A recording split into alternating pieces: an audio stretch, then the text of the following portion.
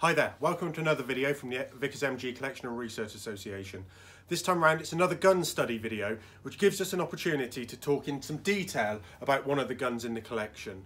Now, before I do though, I'd remind everybody, please do subscribe and make sure your notifications are turned on for when we launch new videos. It makes sure that you get notified, of course, that's what it's called, of when we put new videos up and make them public. Really important, because otherwise you're likely to miss some of the announcements we make.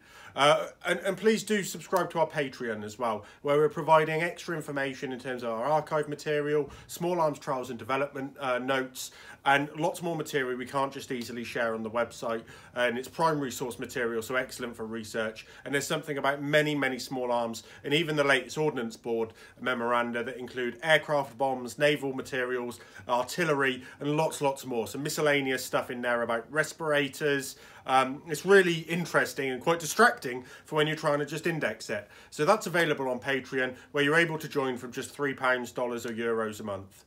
And it's really important to make sure that the collection's supported in that way at the moment. The association doesn't have its income from visits like it normally would at this time. So yeah, really key to get that.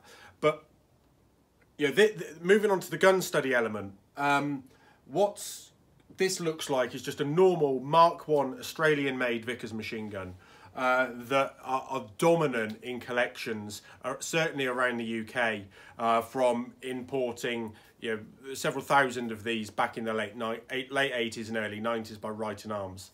And this one's quite different though, because it didn't start its life as a Mark I Vickers machine gun. It actually started its life as a Mark XXI armoured fighting vehicle Vickers, which wouldn't have the cross piece. It would have a pistol grip and a side opening top cover, and it was made to go in some of the Australian made armoured fighting vehicles, into their tanks. So really interesting that actually by the time that these were being made and produced, they decided they didn't need them, and of the 284 that were made, they decided to convert those to Mark I infantry or standard land service guns. So they had the pistol grip wasn't used, they had the cross piece put on. There are some nuances with it though, and it seems to be actually a heavier barrel casing, possibly because it was going to go into an armoured vehicle, not necessarily as armour, because it still wouldn't be, but perhaps to protect it from dinks and knocks and things like that. It does seem slightly thicker, and we did a blog post on the weights of some of the different Vickers machine guns in the collection a while ago, and this certainly seems to be the heaviest by a fair few 100 grams, so a fair few ounces, which does make a difference, particularly if you're then going to go and use it as a land service gun being carried by infantry or machine gun battalions. We'll take a closer look at some of it. It's worth saying though, this gun in the collection has been a donor gun. So when we've had our firing guns built, we've taken parts off of this. So it isn't made in Australia parts throughout. It has whatever we've been able to then put back on. We will rebuild it properly at some point, but that's not so. But it does give me an opportunity to talk about some of the different markings, some of the different makers that were involved in Vickers machine guns in general, as we take the camera off the stand and have a closer look. Another couple of bit of advert stuff though. We've had a couple of questions about these posters that are in the background. So these are all copied from originals that we have in the collection here, and we do sell reproductions of them. These are A3 size, and we have those in stock and ready to go, but we do them larger all the way up to A0, A0, which is about, I think A0 is the size of 8 of these posters. So you can have one of those up in that size. They blow up very nicely. That's all available on our website, and we'll put the link in the description below. But then we've got our Teespring t-shirts as well. That was a comment recently. These are all available through our Teespring shop, and we'll put that link there as well. So let's take a closer look at some of the parts on this gun. Before we do though, I wanted to take an opportunity to show you what the Mark XXI actually looks like. So this is Ian Skennerton's book on Australian service machine guns, and this is the Mark XXI. So as I said, it's got a pistol grip at the back here, double finger trigger. This one's in left-hand feed, and it has a not this example. This is a right-hand feed with no pistol grip, so this is set up for remote fire through a Bowden cable there, which is something much more familiar to aircraft guns, but it does have this side opening top cover. Now, this is, gives a really sort of brief description of the conversion and what happened to them. And, it's interesting because, like I say, they were converted to infantry guns without really seeing service. Quite remarkable. And from production numbers, you can see that I think I said, 284 Mark XXI guns were made. 2 early prototypes, 219 between July 42 and 1943, and then 63 between 43 and 44. So 284 in total, and it talks about that many of them were converted to the to Mark I guns. Slight discrepancy in numbers here because we've got Army inspection records showing 238, but it's possibly that this difference in numbers is the number that were converted to Mark I before leaving the factory. So they're serial numbered with a T prefix. Now, if we go up and put that to one side for a moment, and we go and have a look on the gun, what we can see is that the gun we've got is T118, and that's been crossed through, and then B2240 put below it. So you can see this was a Mark XXI gun. This is its Mark XXI serial number, crossed through, and then this is the infantry serial number that was assigned to it. It actually runs in series with some of the other guns that we've got in the collection. This small stamp, in case you were wondering, is the UK deactivation mark, because this is one of the deactivated guns in the collection. But what's also noticeable, and this T series, this T number is above the B, because it's in line here, because this hole here would actually have been for the feed hole, the fill hole for the steam. So the steam tube on the armoured fighting vehicle guns was all inside the tank, and it could be plumbed into the tank's radiator and cooling system. So this hole here has actually been filled back in. This is the hole for the plug, I believe, that would hold the chain onto the cover that goes in here. So another one of these small plugs would be in here, and then that would you'd have the two plugs next to each other to be able to use it in the armoured fighting vehicle. So this is one of the telltale signs that it was a converted tank gun. Sorry, a little bit of a mistake on there. We've got the plug here that wouldn't have been there. That's been put in as the infantry conversion, because what we've got down below is another filled in hole and chain attachment here. So this would be the drain plug that is at the front of the gun on the infantry gun, whereas that then would be the filling plug or the steam plug on the top there. So yeah, they've moved these two. This gun doesn't seem to have been converted too greatly from, so there's some marks up here, but I think those are just Cosmoline marks, Cosmoline wear. This doesn't seem to have had a side opening top cover, so quite possibly, you know, these bits have been, this breech casing has been replaced as part of the conversion. It's truly only the trunnion and the barrel casing that is part of the Mark XXI gun. There doesn't seem to be anything else that's really a telltale sign of it.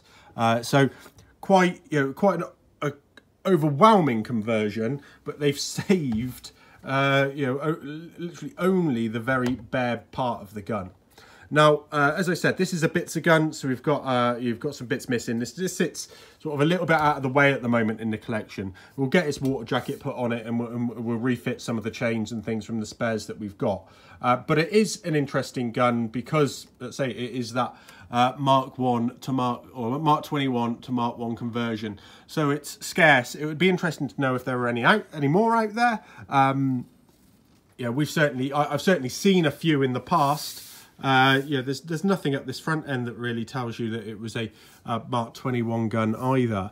But yeah, as I said, we've seen a few in the past, different serial numbers. This is 118, crossed through. So what I said, yeah, 118. So please do let us know if you've got any more.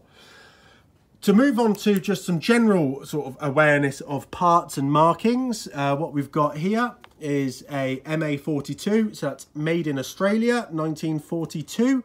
That's one of those sort of standard marks. We then also have here a /44. That's what have we got? A DA44, I believe that is. So that's Dubbo Annex. You've got this big long list of parts annexes to the small arms factory at Lithgow, which is in New South Wales. And all of these annexes were building parts that then got sent in. Now, when they weren't nearby in the conventional UK sense, you know, they're like the other end of England, but connected by trains. The United States might consider them local, but we certainly wouldn't. However, they clearly are local in New South Wales. This is a top cover off an Australian gun as well that we've put back on here. These are very blocky and very heavy. They're very well made, very sturdy, and they're certainly what we come to expect. Now you can see on here we've got that CA this time. It's Cowra, COWRA, CA44, and then this inspector's mark where you've got the crown over a set of letters and numbers. That's the inspector, and then AL at the bottom. That's for Lithgow, so that's one of the inspectors that went through Lithgow. We've got, just as a point of note, because I can just see it in the camera, this is sat on an Australian tripod made at Randwick Tramways, which is a suburb in the southeast of Sydney now, 1942. It's got this little notch on it. You see that on later Australian, well, it was a conversion done on all tripods, so I'll probably mention that a few times as this tripod gets used quite a bit for some of the guns. Then we've got the collar and roller here. Now this one's, as I said, this has been put on. It's drill purpose. It's had its DP stamp in there. Got two different tone wood on the cross piece, and you can see that that's had some damage when you start to look at it square on. Yeah, one's been knocked in. We again see this quite a lot on different parts of different cross pieces. One of which we've got a couple that have been broken and rewelded on some of these. One of which has got a bit of airborne provenance. We'll talk about that again in the future. So let's shut that top down, spin it round the other way. While we're doing it, let's have a look at the muzzle attachment. Nothing really of any note, and like I say, we've got a few chains and bits and pieces missing on here. It's quite shameful actually, but yeah, we'll get round to doing it. We've got quite a lot to do. It's just finding the time to do so. So yeah, nothing of any note along here. This is a recent replacement, as is this. No distinct markings on any of these. We've got a little bit of a stamp in there, but I can't really discern what it is. This is a cast steel, quite a late cast steel dial sight bracket, and it has, it's clearly not been finished very well. It still works, it's functional. It would, it should have some sort of sheen on it, really. What else have we got on this pin here? We've got a VAC, Vickers Armstrongs at Crayford. That is what you'd see on most Second World War British-made parts that were made by Vickers. Some obviously made in different factories, and you should see our spare parts video about some of those things.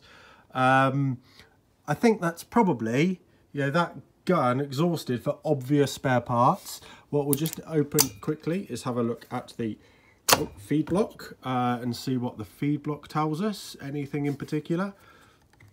We can have that out. This is an Australian feed block, MA. Again, this is that made in Australia marking, and we've got a 1942 is that, with a couple of broad arrows there, and the V303, which is Vickers 303. Nothing really to note on the top there. Anything on the bottom. We've got the serial number in there, B674. So that's off, or is that 8674? 8674. So that's the gun that this serial number was originally from. So yeah, sometimes you get these. What a word of caution though is that may not be gun 8674 as in the Australian series. It probably is in this case, but sometimes the letter prefix is missed off these. So you just see it like 2296. Because the chances of having gun 2296 and B2296 in the same location where you need the serial numbers is highly unlikely. So you sometimes just see the numbers of the guns put on the parts. As we said, this is a deactivated gun. The barrel and everything's welded in. You can just see the pin, the weld top of the pin that's put in there. but that's probably all we're going to be able to learn from it.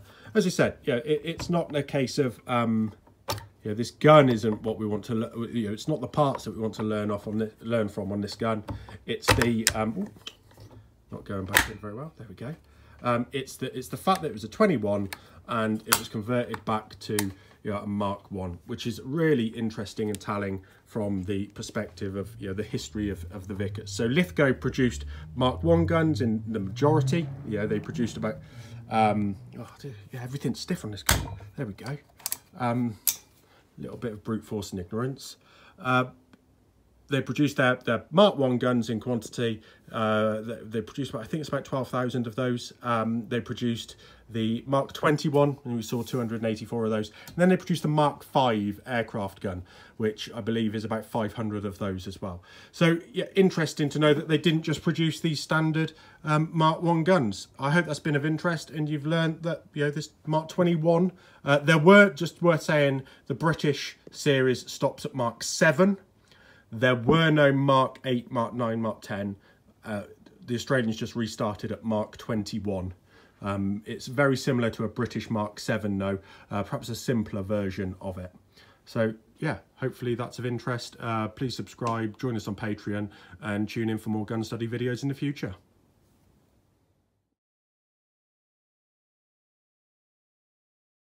Thank you for watching. Please remember to like and share the video and subscribe to the channel. Please support us on Patreon if you're able to, and let us know of anything you'd like to see in the future. I look forward to hearing from you.